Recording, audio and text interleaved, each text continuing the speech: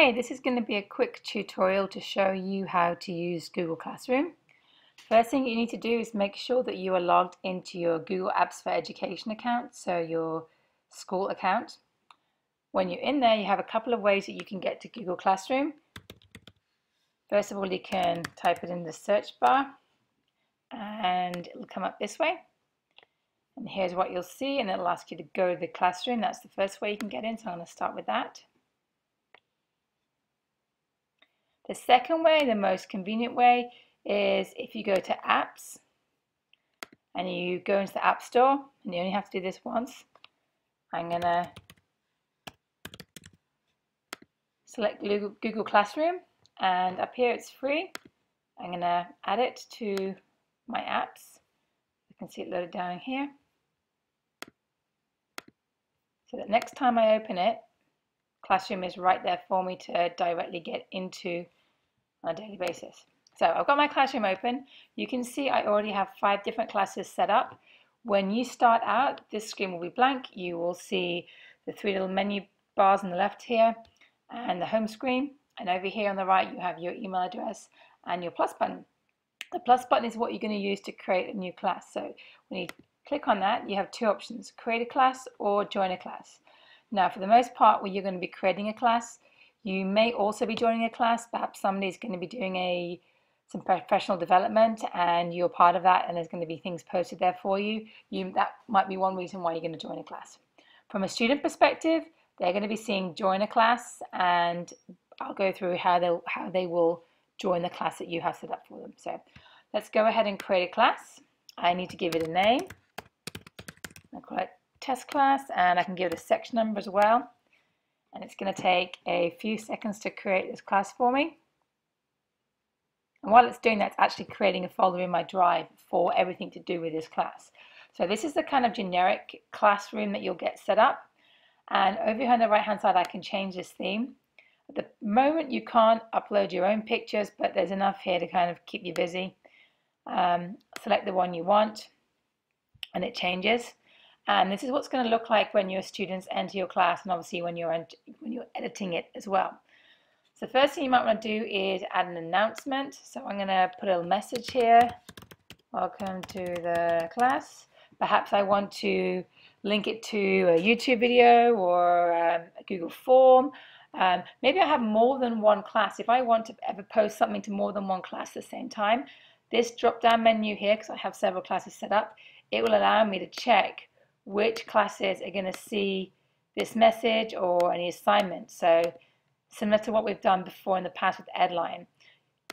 That's an option for you there. So welcome to the class, and I'm not going to attach anything right now. I'm just going to post that so students will see that.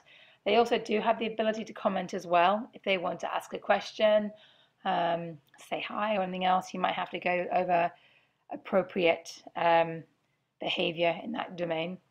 Over here on the right hand side, we have 3 dots. These are like your edit buttons.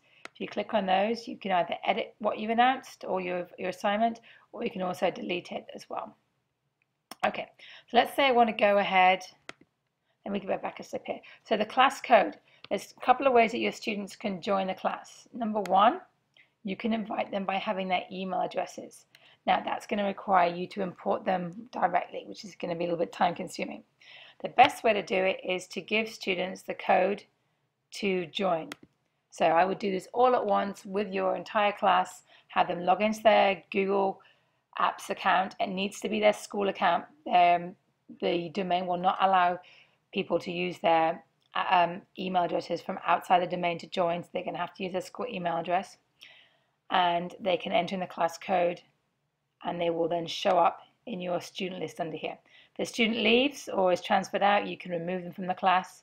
And you will also, when you have emails in there, you will have the option to email the class as a whole or email a group of students in the class regarding the class that you're teaching. So if I go back to the screen here, let's say I would like to create an assignment. I'm going to give the assignment a title.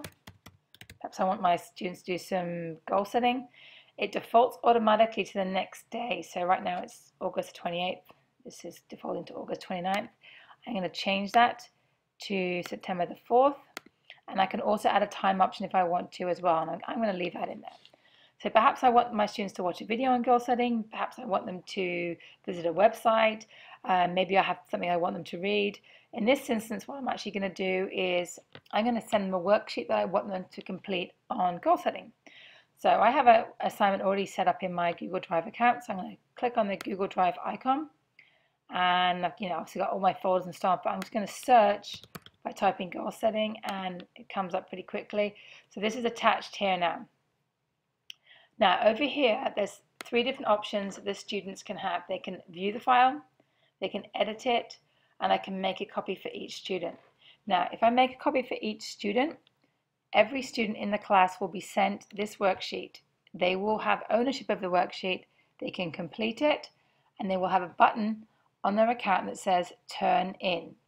When they click on the Turn In button, that's going to come back to you as a teacher, and the student loses the rights to edit that file. They can still view it, but the ownership is transferred to the teacher. So if you have a submission date, they've turned it in, they can't then make any changes to the file. Let's say that you would like the student to make further revisions. It's a draft copy. You can send it back out to the student at a later date. They can make final revisions, and then again, they will have that turn it in option where once they've clicked on that, it'll be transferred directly to you. So I'm going to make a copy for every student, and I'm going to assign this, and it'll take a few seconds to do this. All right, so now we can see that there's an assignment. So students come into the classroom, they can see there's an assignment, they can see there's a worksheet attached here.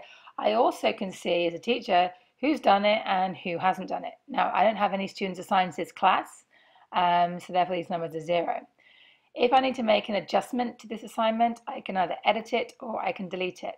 The one thing I cannot do in edit is add an additional class after I've put the assignment in. So let's say I actually wanted this to go to 2 different classes.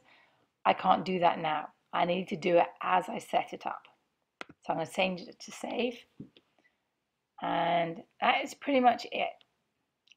Now, over here on the left-hand side, there's 3 more little tabs, the classroom menu. If I click on that, I get my home page where all my classes are. And right now I have the list of all the classes I have set up. I can click on one of those, go set it up, or add something to that, or I can go to my home point where I can see everything in here. The 3 little buttons on the side of each class that you can see here, again, gives you an option to either rename it or to delete it. And I have a folder here that opens the folder that's Google Classroom created for this particular subject, the Adventure and Outdoor Pursuits Period 10 class. So any documents pertaining to that class will be stored in that folder. I didn't have to set it up, it did it automatically for me. So that's a very brief overview of Google Classroom. The nice thing is you can set this up for both semesters. Things will not disappear from one semester to another. You can share assignments between classes. And as Google Classroom gets developed further, more and more features are going to be added. There is in the bottom right hand corner of Google Classroom, you probably can't see it on the screencast, there is a send feedback button. If there's anything that you see that you'd like to have added to Google Classroom, click on that feedback button and enter it. Google are responding to all the thousands and thousands of requests that are coming through, many of which of course are the same.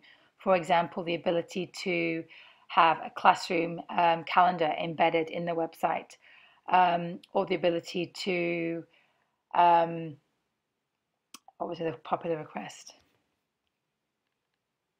Or the ability to complete Google Forms directly in the Google Classroom situation. Right now, you can still add them as a link. Okay, I hope that's helped, and please contact me if you want any help in setting this up. Thanks.